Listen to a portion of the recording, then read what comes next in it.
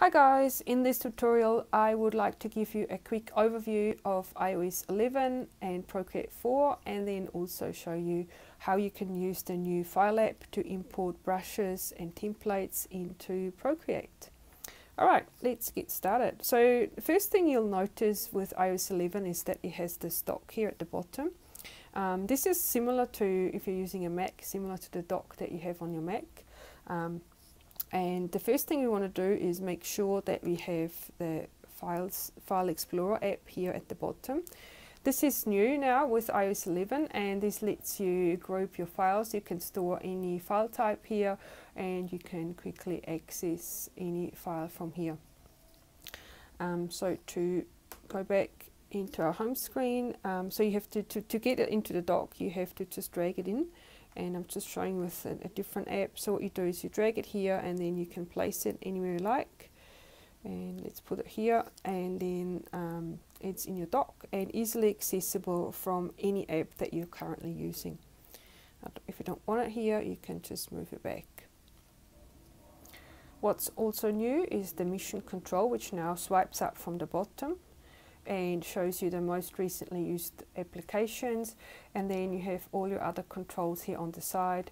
So if you want to change your brightness of your screen, you can do that here.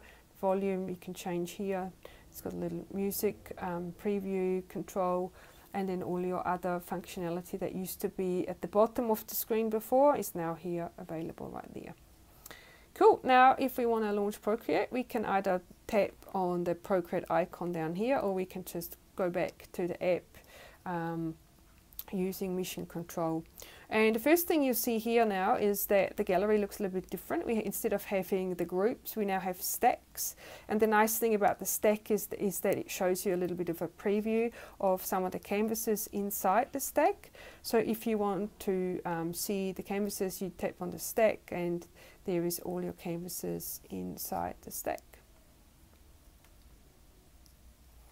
To create a new stack, I choose the select button here, which brings me into edit mode, and then I select the canvases that I want to stack like this. I just tap on them, and then you'll see it'll have a little blue tick here, and then I just tap stack, and there we go, we have a new stack. Now I click on the X to exit edit mode, and it just goes back into normal mode. And now I can rename this stack like this and give it a name, watercolor, and there we go. And now we're ready to import files and brushes.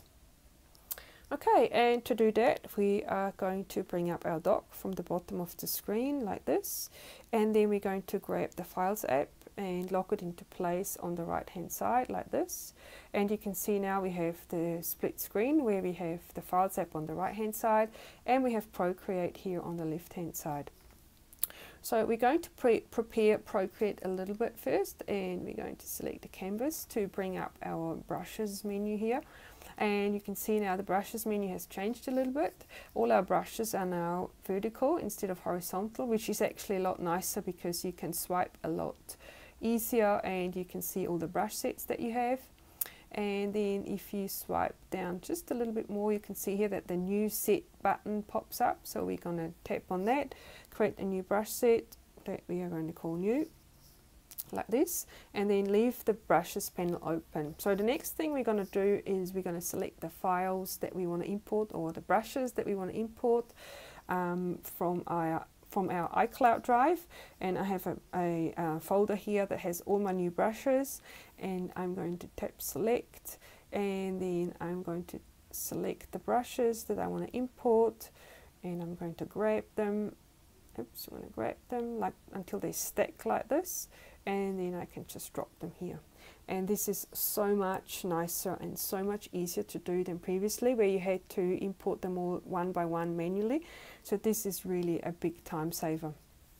And then when we're done, we tap done. Okay. And then similar to the brushes, we can also import a template. So I'm going to go back to my gallery to show all my canvases, and then I can grab my watercolor template and just drag it in here, and it'll get imported like that, and done. Easy, right? And now it's time to practice. All right, I hope this was helpful. Let me know if you have any questions. You can find me on Instagram under @iPadLettering, or you can contact me on my website, which is iPadlettering.com. See you soon.